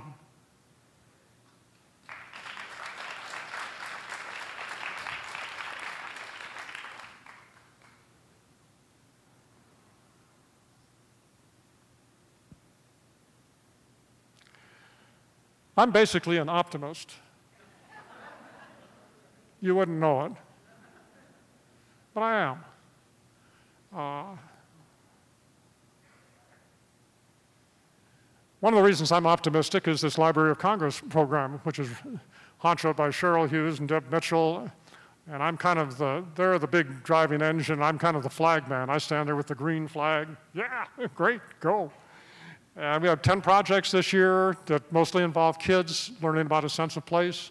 They've done wonderful stuff. You can see it in the back here. Some kids did the Macleans in Helena. They came up with things I didn't know anything about. Where Paul lived, the church that my grandfather preached in when he lived in Helena, all kinds of stuff. Solid sense of place. So the next generation is being trained. It is possible to do this. There's one of their projects, Garrison School. The kids just get a sense of their own place. And that Road to the Buffalo is igniting interest. One of the nice things about a book is that there's a follow-on. Things are ignited that happen that didn't make it into the book because they hadn't happened yet, and they happened because of the book. And people have started to come up with stuff about the Road to the Buffalo, finding segments of it that we hadn't identified for sure before, incorporating it at Travelers Rest State Park as this is something we should do more with. That trip by Meriwether Lewis and his small band is ignored by historians for good reason. The expedition, the Corps of Discovery, split at Travelers Rest in the Bitterroot, and Lewis took a northern route, Clark a southern route. And Lewis and his small party went through the Blackfoot Valley, over the Continental Divide, out on the plain, and eventually ran into the Blackfeet and killed 2 of them. That is the incident that the historians focus on and should. There's nothing about this trip. The Road to the Buffalo was a cultural lifeline for 5,000 years. It went along the Blackfoot River. It went along the Clark Fork as well. It united the Native American tribes on the west side of the Continental Divide with the buffalo to the east. And they would often do it twice a year to get enough buffalo. Can you imagine doing that one in the winter on horseback? The minute Meriwether Lewis set foot on that trail marks the beginning of the end of the buffalo culture. Now, there are other places where you could say that when they left St. Louis, it was the end. No, this is very specific. This is the road that was used to get out to the buffalo. And as soon as the white man hit it, it was going to be over. Because the traders followed, the fur traders and trappers followed almost immediately. They got into battle after battle with the Indians, and you all know the story from there. And it wound up that a few ranches, and they vie and compete with each other as to who can be the only one who did it, collected a few buffalo calves and put them in a corral, and they're the ones who saved the buffalo from extinction. The buffalo were nearly extinct within 100 years. And that trip is indicative of the beginning of the end. I put it in there at length in the book, and I knew I was going to get in trouble doing that. Some people would say, well, if you like Lewis and Clark, yeah, but boy, it goes on and on. It does, and I'd do it the same way again. And kids are picking up on this and getting it.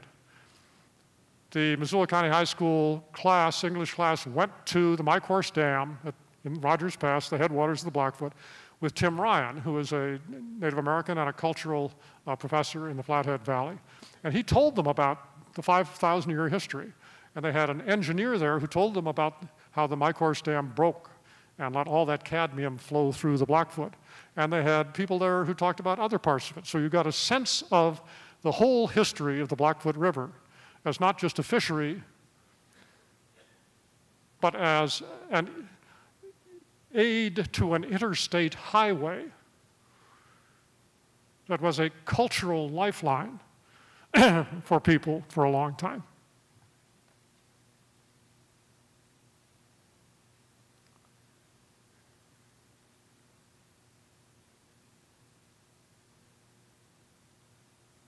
Whoa, I'm hitting the wrong buttons. I had it upside down, I apologize.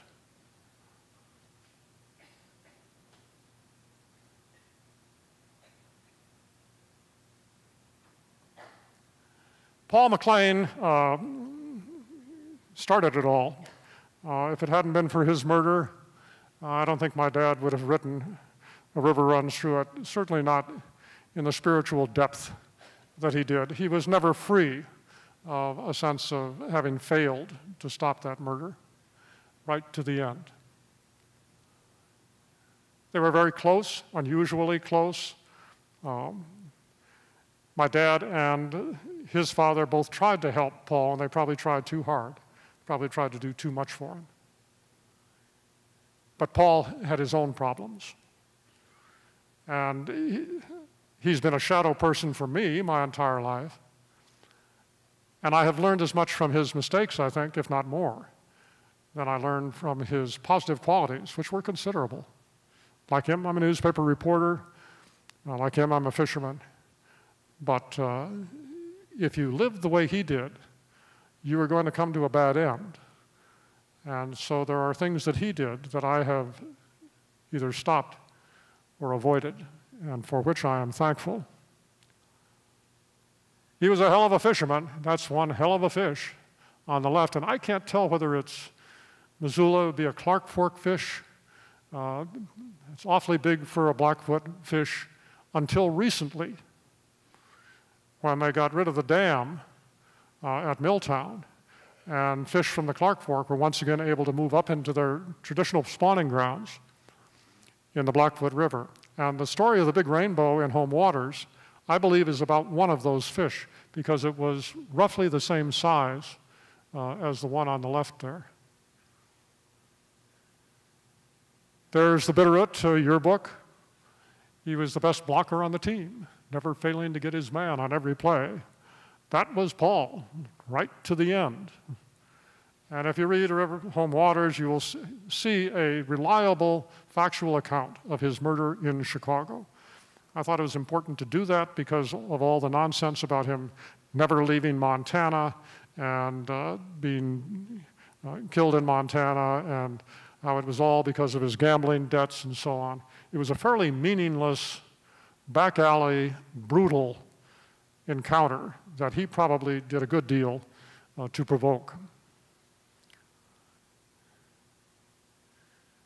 You see on the left, he was capable of a hard eye. That photograph on the right is my father. And my dad used to say, no wonder we left Montana. When my brother was killed, his own newspaper couldn't even get it the right picture in.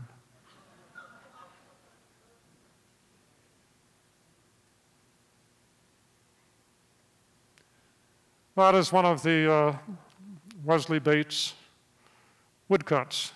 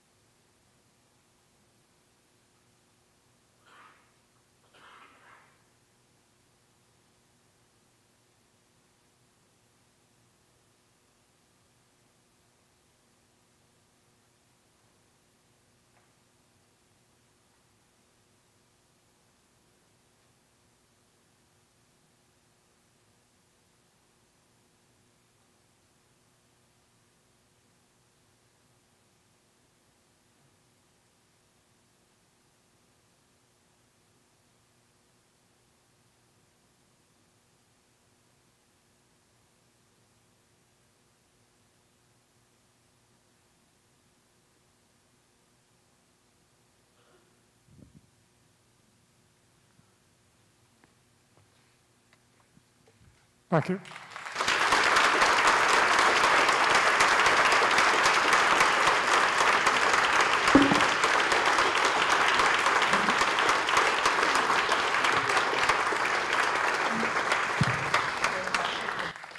Thank you, John. Q&A, questions, and we have a mic. We have a mic person. I have a question over here.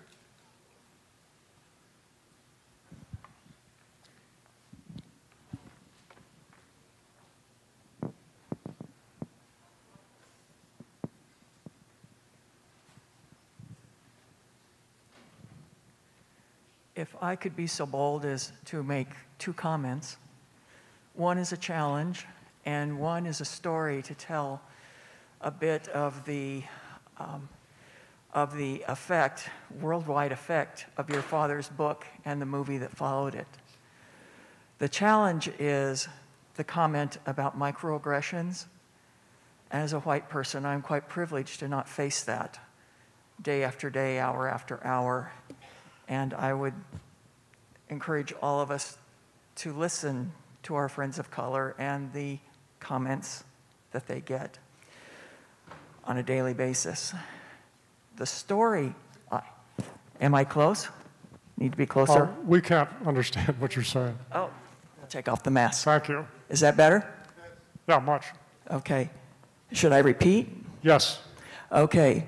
I was going to say a challenge and a story. The challenge is the comment about microaggressions, and as a white person and as white folks, we are quite privileged not to face microaggressions, especially in Montana. And it would be wise for us to listen to the folks of color as they talk about what they face day after day. The story is about when I'm traveling, I take pictures, postcards of Montana to help me communicate with people I don't share a language with. I was in Athens, Greece, and in a museum where some people had been very solicitous, and we were making this wonderful connection. So I was sharing postcards, and I thought, well, these guys might like this picture of a guy fly fishing. This man who knew 12 words of English said, "River run through." Yeah, it happens. That's not the only person who's ever told a story like that.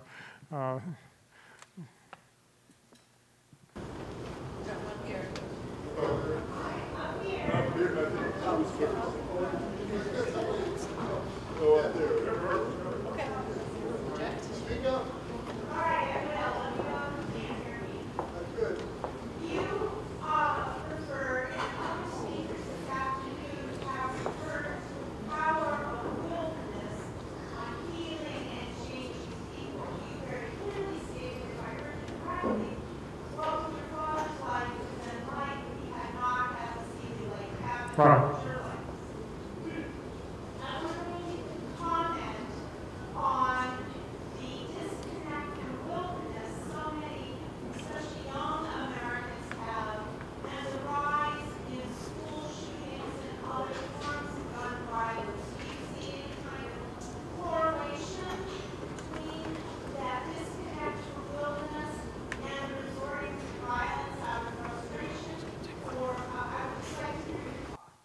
Well, I'm not a social historian or a psychologist, and I can't really make that kind of a connection, except that it's so obvious.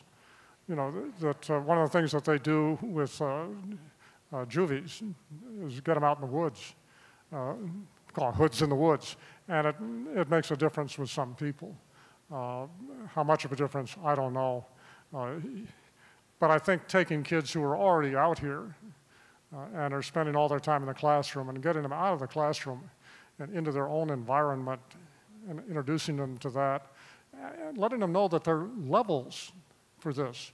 You know, you don't just go out and kick rocks. You can go out and find out about the history of the thing and what it meant to your family, what it means to you, your community, da-da-da. Yeah, it's a good thing, but as I say, I'm not a sociologist, and I would not attempt to go farther than I just did. Okay, I have a question. You were talking about paying back and how your family is paying your gets to Montana with books, and you had the whole family books. And I had a question about this one. I guess your son wrote the Paddling the Yukon River. Yes, he did. And I'm very interested in that since I grew up in Alaska. And if you can kind of give us a little backstory on that. Thank you very much for that question. I'm absolutely delighted to respond.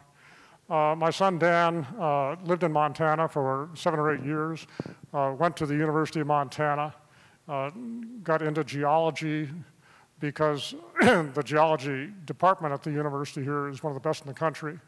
If you have read the latest edition or even the old edition of Roadside Geology of Montana, it's just magnificent. You talk about getting acquainted with your own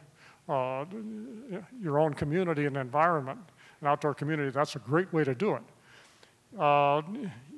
He went to work in the oil fields in eastern Montana and then became the only individual we know of who went to Alaska for an improved social life.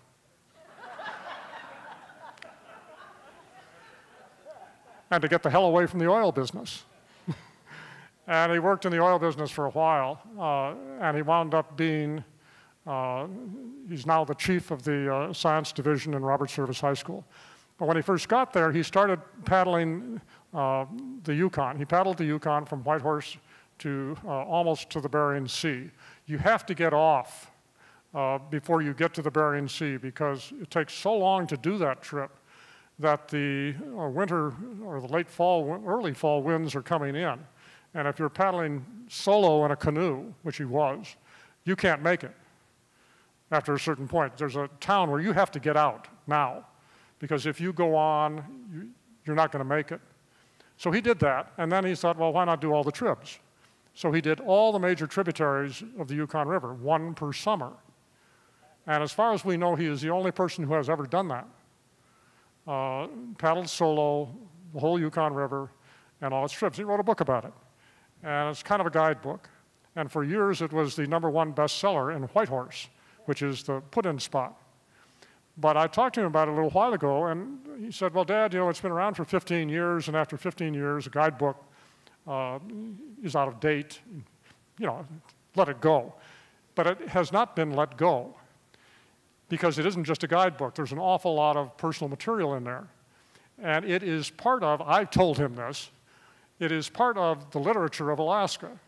The literature of Alaska is like that. Somebody who went out and did something in a range of mountains and mapped it and explored it that nobody else had ever done. And it reads kind of like a guidebook, but that's Alaska literature. And so it's got a continuing life. He also did the Falcon paddling guide to Alaska, and he just got a contract to redo that and bring it up to date.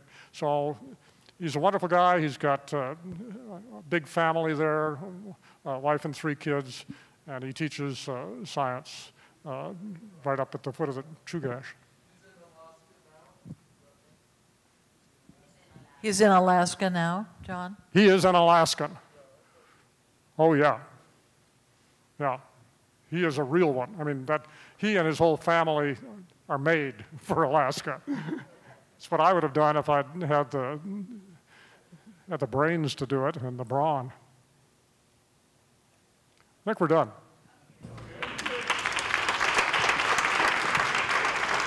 So John will be signing books. If you'd like to get an autographed book of his books, he'll be doing it up there.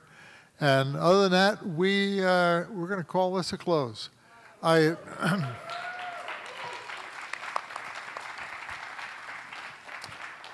appreciate your support, efforts, and all the speakers, most of whom have already got the hell out of here. Thank you very much.